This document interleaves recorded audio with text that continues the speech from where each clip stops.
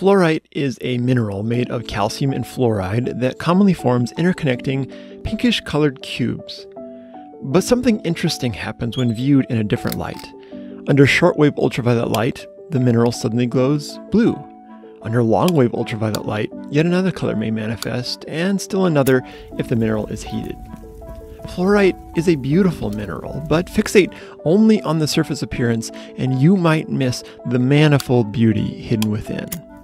Science, the study of nature, has shown us that surface beauty often masks the complexity and connectivity in God's world. So we shouldn't be surprised to find that same pattern in God's Word. 1500 years ago, Pope Gregory the Great described the Bible as a river in which a lamb could walk and an elephant could swim. And that river is no more evident than in the opening pages of the Bible. Genesis 1 depicts God bringing order from disorder and assigning function to matter as he creates the world and all it contains.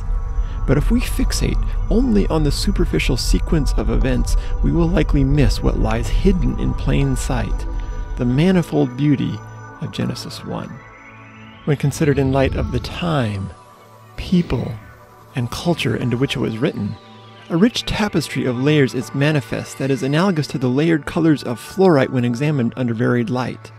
And Genesis 1 reveals unique layers, each complementing the others, such as its polemic challenges to the gods of surrounding nations, the analogy to the human work week, its poetic structure of forming and filling, the covenantal promises that mirror the language of contemporary treaties, the literary parallels of a God who dwells among his people in Eden and in the temple, its rhythm of time with subtle links to the agricultural cycle and festivals, and the similarities between Eden and the Promised Land, connecting the story of Adam and Eve with the story of Israel and us.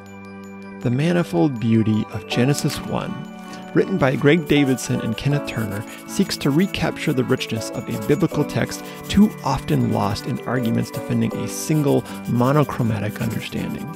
While affirming the truth and inspiration of the Bible, Davidson and Turner invite us to step away from the rancor of scientific debates to consider the multifaceted theological beauty of the creation story.